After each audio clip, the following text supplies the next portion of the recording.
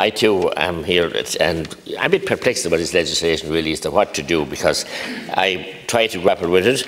My staff in the office, Cathy especially, and my daughter, Councillor Maureen, and all the girls that are there are dealing with a terrible situation on a daily basis. They're just flocking in, we know where to go, notice to quit letters, and you name it. And yet, successive governments have failed to grapple with this scheme. But regulation is never the best way to take a business and an employer and his employees. You're better off if you can have goodwill and you have a two-way street. And over 80% of the landlords, I think about 86% of them, are ordinary small landlords, and the vast 99.9% of them are decent people.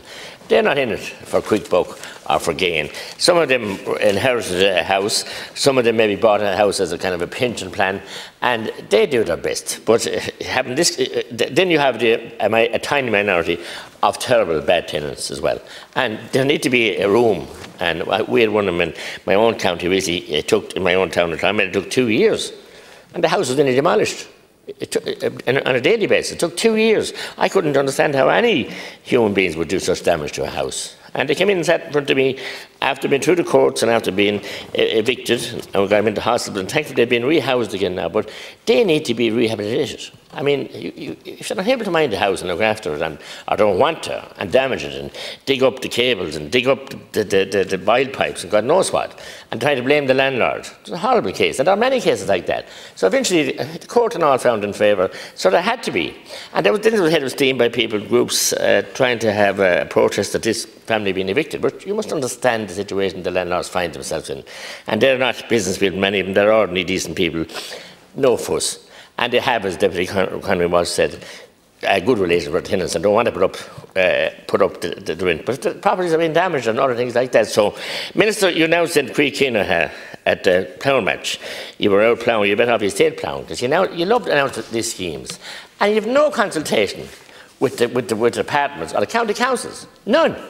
None, zilch. And so now this grand scheme going to create so many places. So many people were delighted because they have buildings that they wanted to upgrade and do up and maybe semi-derelict and everything. But sure, as I said, the people are waiting since a long time for it, but now they're waiting since the plough match, which is well over a month ago, and it started this month. So you're great at announcing these schemes. And no follow-up, no follow-through, no knock-on down to the county councils. Then divides that are out there and not being brought back. So I know we're talking about tenancies this evening, so I'm perplexed, as I said, about this legislation, but it's a good or a bad thing. I would prefer that there could be amicable relations between the tenant and the renter.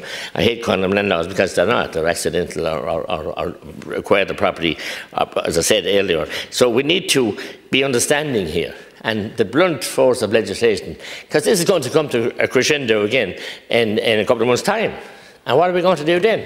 And then it's going to go on for another 3 months extension. So there lies the real problem. So we need to be, as I said, encouraging and have more educational programs for both landlords and tenants and understanding. And people don't say, look, I know it would be an awful thing to be evicted, but if you go through a court process and everything is stacked against you, found against you, look, the landlord has to have, the renter has to have rights as well, and has to have respect for his property. So it's a two-way street. I agree also that some students are exploited and, you know, with different foreign language people coming in here.